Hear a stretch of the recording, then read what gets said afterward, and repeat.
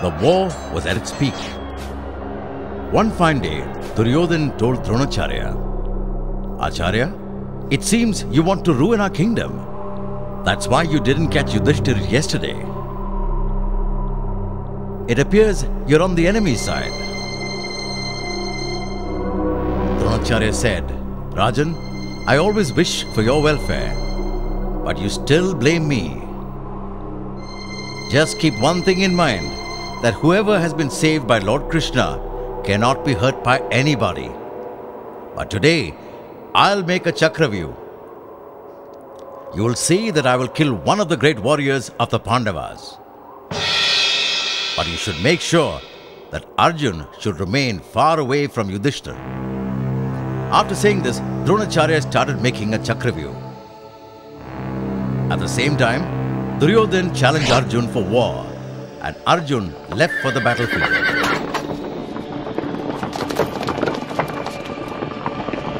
Yudhishthira got worried. He had a question in his mind. Who will dismantle the Chakravyuha? Then he remembered about Abhimanyu.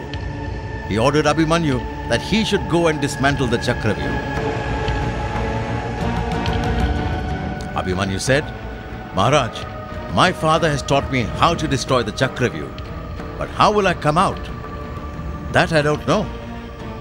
Yudhishthira said, "You go inside to destroy the Chakravyuha. I will follow you and kill the enemy."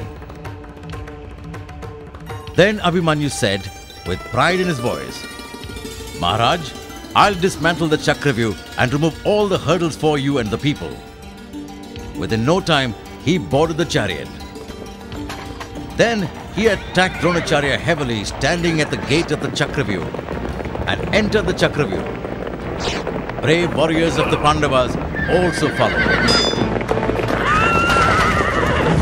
Abhimanyu fought with bravery inside the Chakravyuha.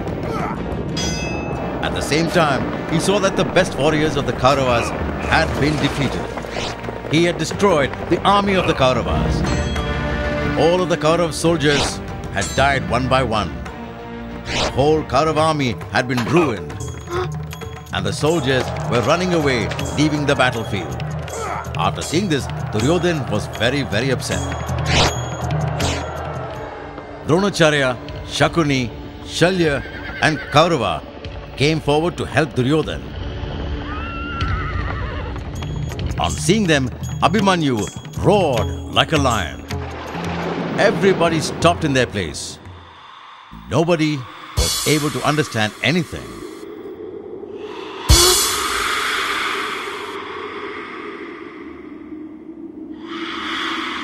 To defeat him, Abhimanyu shot an arrow towards Karna, which pierced Karna's armor and forcefully entered the earth. Then Abhimanyu started shooting arrows like rain. Everybody was amazed and wondered how this young child was such an expert. When he takes out an arrow, puts it to his bow and shoots, nobody could even see the action. His actions were fast as lightning. Dronacharya could not contain himself after looking at Abhimanyu's patience and gallantry. He came to Kripacharya and praised the acts of bravery. Duryodhan heard this and lost his temper. He said, "Friends, this Acharya has some attachments to the Pandavas. That's why he's safeguarding Abhimanyu.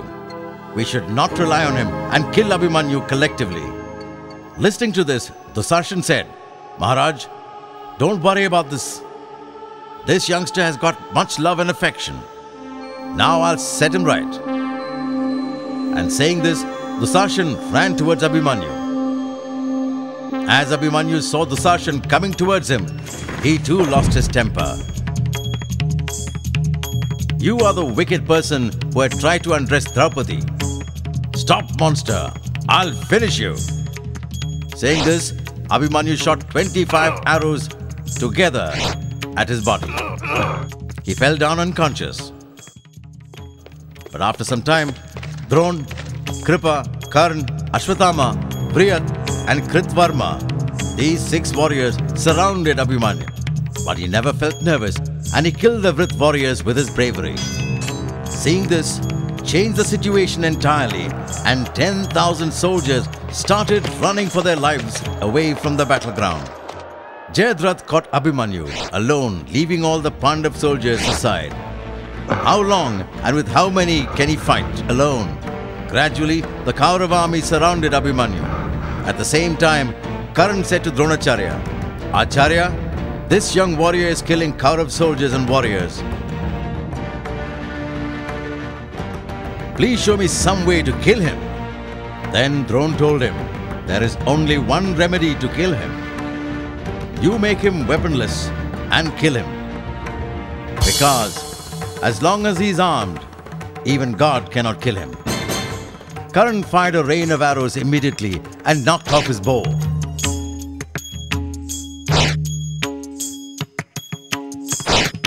He killed the horses, throwing his chariot with his flag. And suddenly, Kripacharya attacked the young Abhimanyu. Abhimanyu fought with his sword and shield and started killing his enemies. Dronacharya shot an arrow after chanting a mantra at Abhimanyu's sword and broke it into two pieces.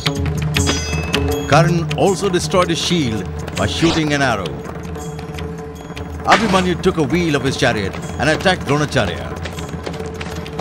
At the time, blood was flowing out from the body of Abhimanyu.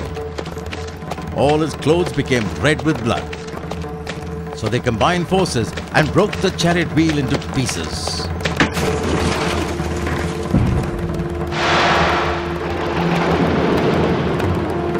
Then Abhimanyu took a club in his hand and attacked Ashwathama.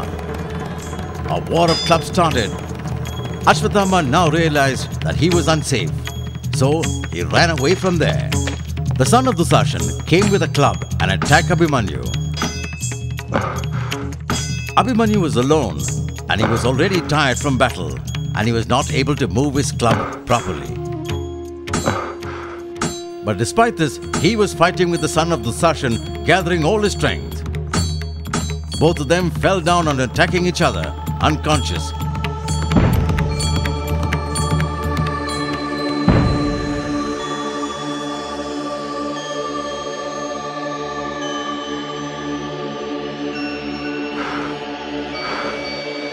But the son of Dusashan became conscious first.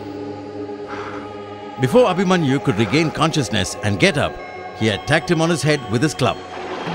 The young warrior had been fighting this war like a thunderbolt for quite some time. Now, it was all over. Looking at the scene from heaven, even God became restless. They discussed that Dronacharya, along with 6 other warriors, killed the lone Abhimanyu. This was a vicious act. After the death of Abhimanyu, the Pandavas felt a terrible loss. By then, the sun had set. Both the armies put down their arms and went back to their camp. Everybody at the Pandava camp was grieving because of the death of Abhimanyu. All of them were thinking the same thought, that after some time when Arjun would come, how would they tell him about the whole distressful event? After some time, Arjun returned from the battlefield. What he sees is everybody's faces full of sorrow. He questioned them, "What's the matter? Why so much grief? Where is my Abhimanyu?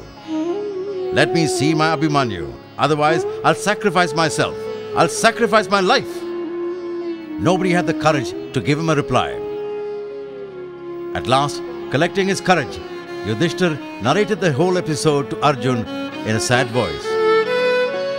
After listening to the whole event, Arjun was very sad. When he knew that Jayadratha was the root cause of the death of his son Abhimanyu, he was furious. He said in front of all, "Brave warriors, I vow that if I cannot kill Jayadratha before sunset of tomorrow, I'll be responsible for the murder of a Brahmin and I'll suffer punishments of hell. If I cannot kill Jayadratha before sunset of tomorrow, then I will sacrifice myself in the fire."